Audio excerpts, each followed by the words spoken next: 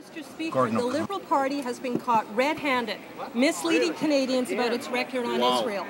When the member for Mount Royal told the House that the Israeli government asked Canada to remain at the Durban I conference, most journalists accepted the Liberal talking points at face value.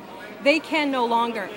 Alan Baker, the man who led Israel's delegation at Durban and Israel's former ambassador to Canada, today contradicted the member for Mount Royal's claims.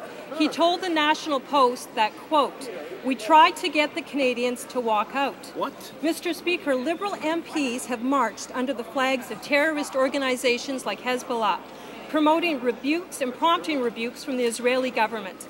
Liberals misled this House about being asked to stay at Durban.